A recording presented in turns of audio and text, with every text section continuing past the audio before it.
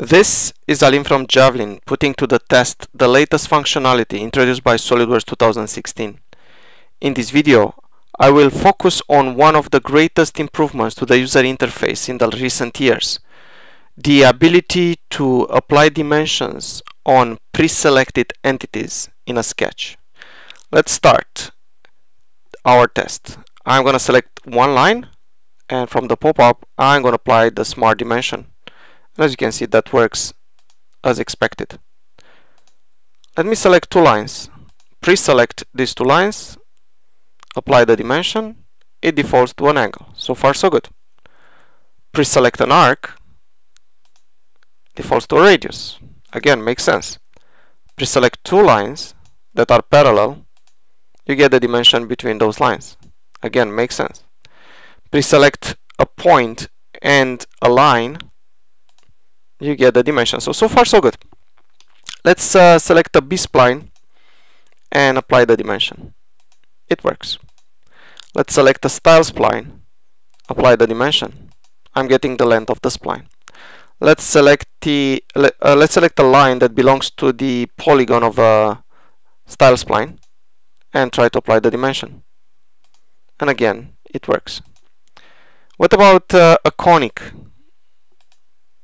I'm getting the raw value. So far so good. 100% checks. What about the dimension about the center line? Let me do a control selection. I'm gonna release the control key and apply the dimension. And again, you can see a center line dimension can be applied. Now the hardest probably would be applying dimensions on the minimum or maximum condition for arcs and circles. So let's try selecting the outside of the circle, pressing the shift key. Now control selecting the, let's try again actually just with the shift key. So shift select, and where is the pop-up? If I apply the pop-up, it defaults to the diameter. So that doesn't seem to work if you just use the shift key. Okay, let's try a combination of shift and control. So shift select the outside, shift control select the inside of this one, release only the control key and keep pressing the shift key, and I'm getting what I want. Let's try again. This time I'm going to try to use only the shift key. So shift outside, I'm still pressing the shift, and now I'm going to press control. And looks like this is the workflow that works nice, and it's probably the best. Let's try again. I'm going to delete these dimensions. So remember this: with the shift press, you select one side of the circle. Now select the second side of the circle. I'm still pressing the shift key. At this point, with shift press, I'm just clicking once on control in order to get the pop-up, and now I can apply the smart dimension as expected. What about a line and a circle? So I'm going to select the line first. I'm going to press shift, select the circle, and I'm just going to press for a second on control with the shift still being pressed. Dimension, and I'm getting what I want. Let's try the other way around. I'm going to select the circle first. Shift select the circle, and then with the shift press I'm going to select the line.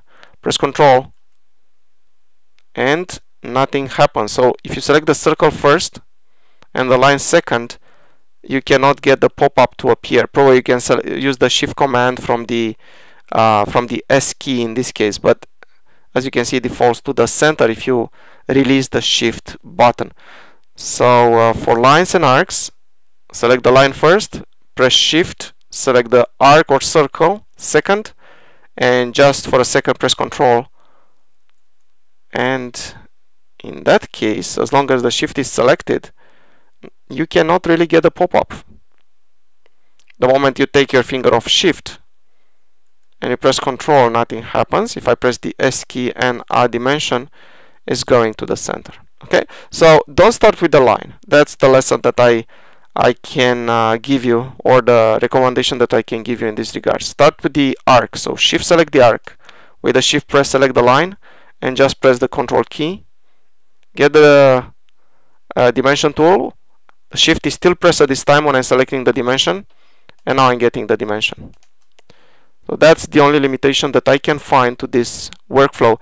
It's an amazing time saver, and it's going to change completely the way I work with SOLIDWORKS.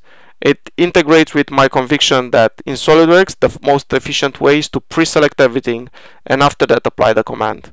So try it, you're gonna love it. Thank you.